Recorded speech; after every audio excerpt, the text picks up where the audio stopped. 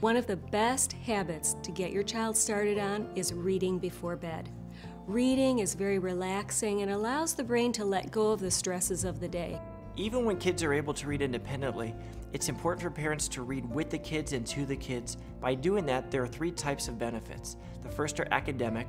Sometimes parents can offer reading comprehension tips, point out vocabulary, word meanings that the kids would need, and other academic benefits. Second, there are social benefits. There's great family bonding that occurs when parents read aloud with kids. Some very special memories can happen when parents and kids read special books together.